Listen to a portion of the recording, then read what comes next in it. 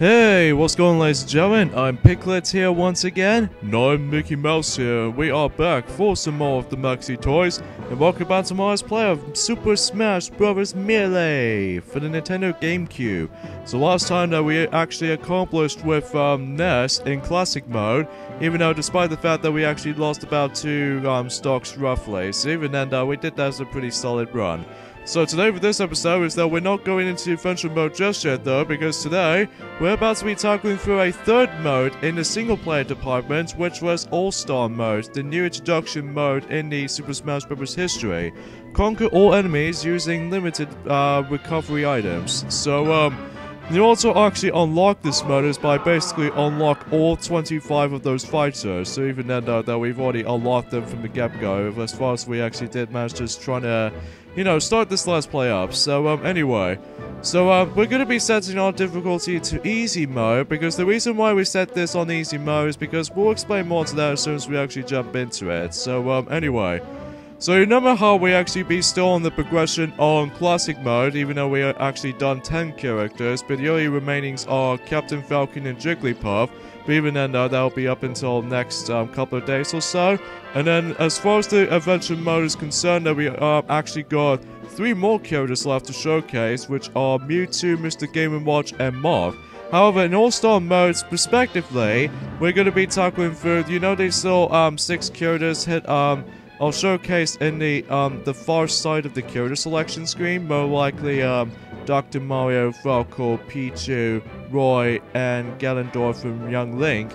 These are basically clone characters spots, because they are, even though when it comes to clone characters and stuff, that means they actually share the exact same amount of movements. Like, take for instance, today we're about to be tackling through Dr. Mario in All-Star mode.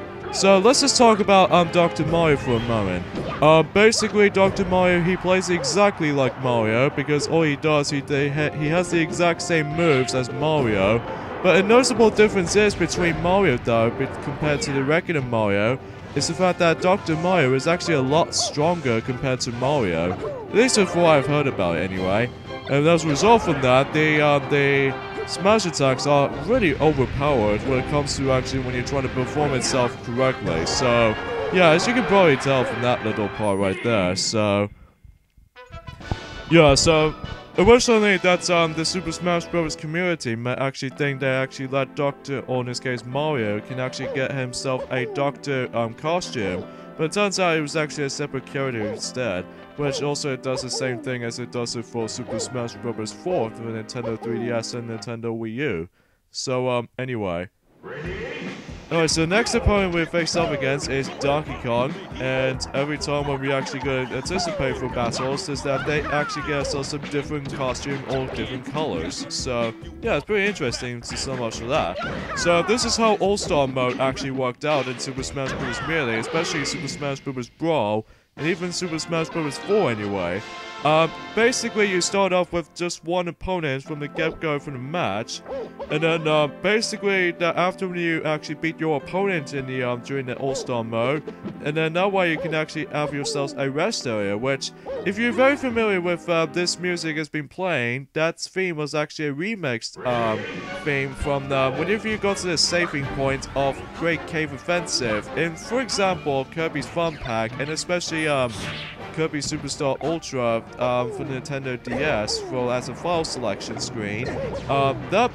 This theme plays exactly like how it does it for the saving point in Kirby Superstar or Kirby's Fun Pack whenever you get to the saving system from the Great Cave Offensive, and I believe there's also one for Milky Bar. I can't remember exactly what the final minigame they're actually going to unlock with. But anyway though, so now we face off with Princess Peach, but in the form of Daisy's color. But even then though, that, yeah.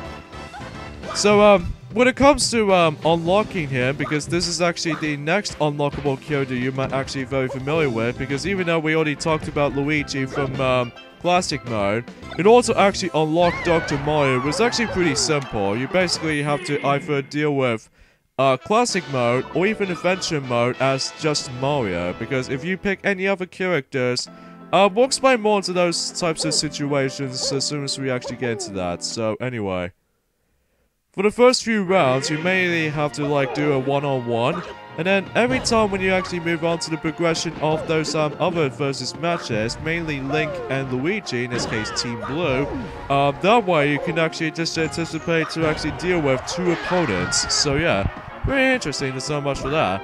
And then later on you can actually face off against with those 3 opponents.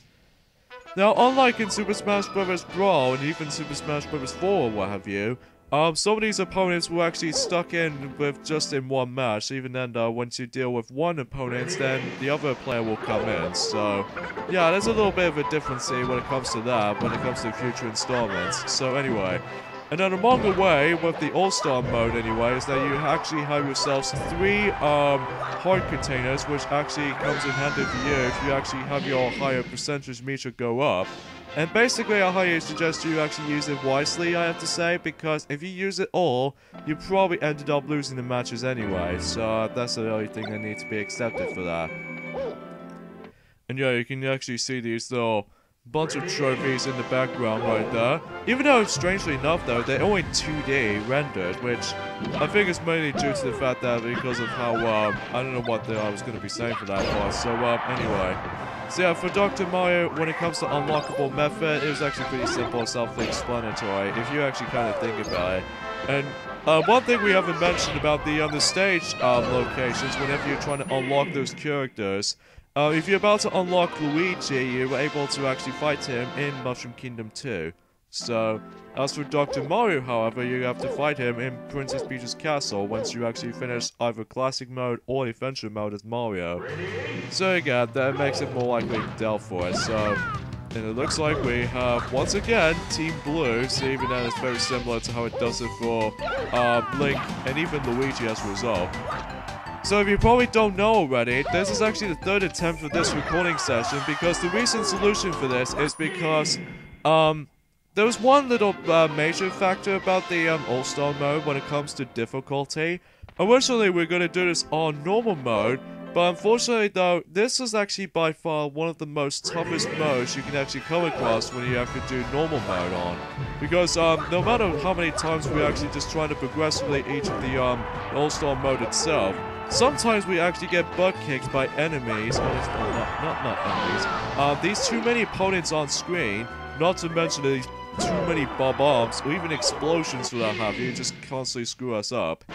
So even then, this is the reason why we decided to actually stick with easy mode, unlike normal difficulties on classic mode, and even adventure mode for that matter. Okay, so now we move on into a new type of stage, which was actually called Pokefloats. Pokefloats is actually a pretty interesting level, because not to mention you actually going to be takes place out of the skies, but also you actually just to have some interactions with those bunch of Pokemons as a part of platforms. So yeah, it's very interesting to say. What? Are you kidding me? Oh god, I really hate how the bombs actually just to kill ourselves. Now, unlike in Adventure Mode and Classic Mode, you only have like one stock in order to proceed. However though, when it comes to the Continue system, if you're probably familiar with this at this point, unlike Classic Mode and Adventure Mode, if you actually be using Continue, you just have to use 3 coins. In All-Star Mode, however, you have to use 10 coins, which attemptedly trying to waste all of your coins, but at least the fact is because of how difficult this mode can be, especially in normal difficulties case. So even then though, that's we probably gonna have to just keep up with it. So anyway.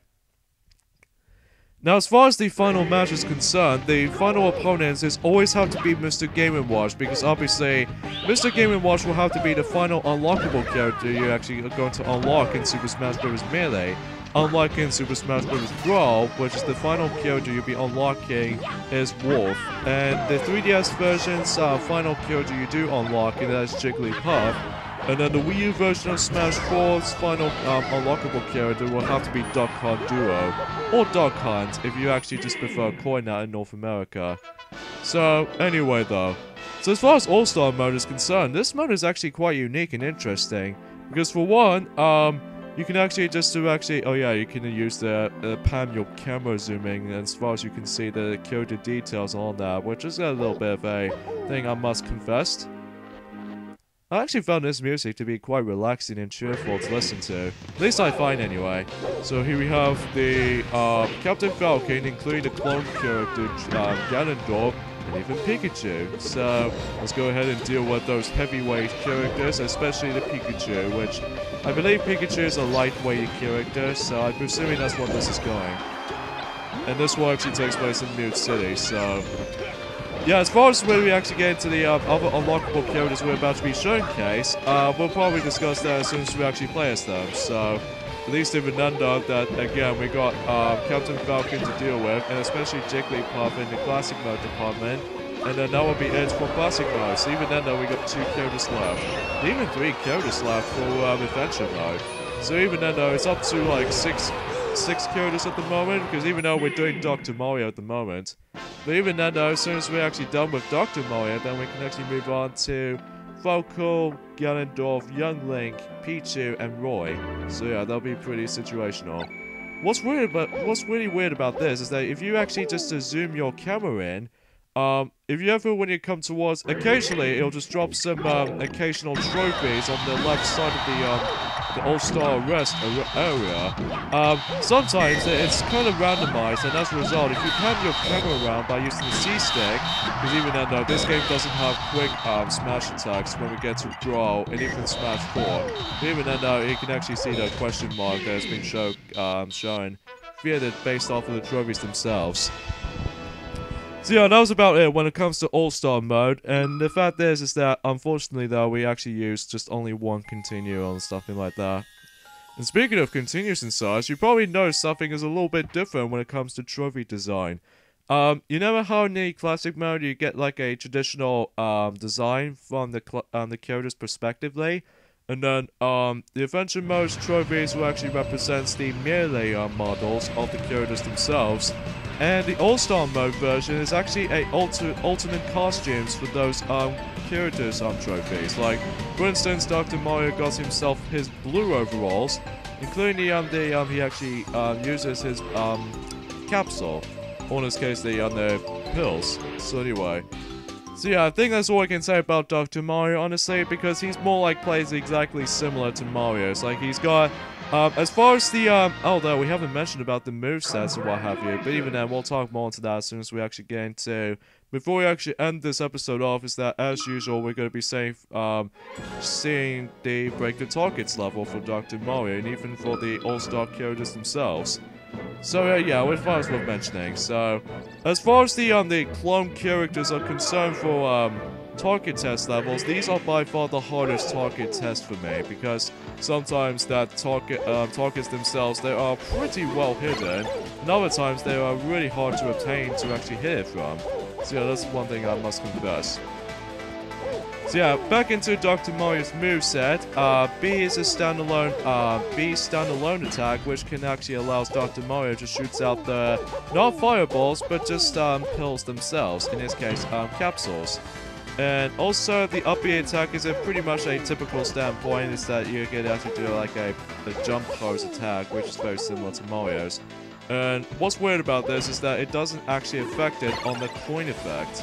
And also, Dr. Mario can perform a Dr. Mario Tornado, which is self-explanatory. And then Dr. Mario, as far as the down B attack for Dr. Mario Tornado, if you perform that correctly. And then the side B attack is very much identical to Cape from Mario, except it's now usually calls it Dr. Sheet, which is acts out very similar to the Cape from Mario. So that's as far as this will remember this correctly. But again, that the only noticeable differences I find for Dr. Mario compared to regular Mario is the fact that I think Dr. Mario is actually a lot more stronger compared to Mario as far as the attacks is concerned. Which, as far as I remember it rightly, I think that's what this is. As far as the All-Star length is concerned, unfortunately though, that unlike Classic Mode and Adventure Mode, you get something rewarding if you actually just anticipated for higher difficulties in even normal mode as a result. Like in Classic Mode, you do have the ability to actually just fight against with Master Hand and Crazy Hand at the same time. And then in Adventure Mode, you can have the ability to actually just get a chance to actually battle against with Giga Bowser at the end. Sadly, in All-Star Mode, that's not the case here, so yeah, it just practically stays the same. So anyways, we're gonna have to end things off here. So next time on Let's Play Super Smash Bros. Melee, we're about to return back into Classic Mode and do the last 2 characters in this run, which was Captain Falcon and Jigglypuff, and that will be it for Classic Mode in Super Smash Bros. Melee. So yeah, see you guys then. Later, fellas.